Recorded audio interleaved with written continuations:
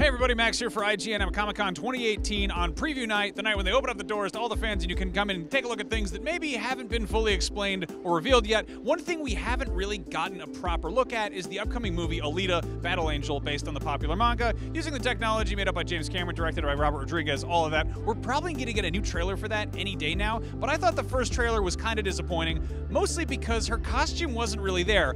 But this statue makes me think that maybe she's going to have a way better look in the movie than we're led to believe. If you watch the first trailer, she's jumping around in jeans and a t-shirt, and it's just kind of underwhelming. This is supposed to be a dystopian cyberpunk future, and she's an android woman. She's got she's got cool robot arms and stuff, and it just looked like they were kind of playing it down for that first trailer. But then again, look at this premium format statue. Very frequently, this is still waiting for licensor approval, very frequently, early merchandise previews like you see here on the show floor at Comic-Con give you a look at things in movies that maybe you're not supposed to quite see yet. In any case, I feel like we're gonna get a trailer for this movie any day now, and this makes me a little bit more excited about it than I was initially.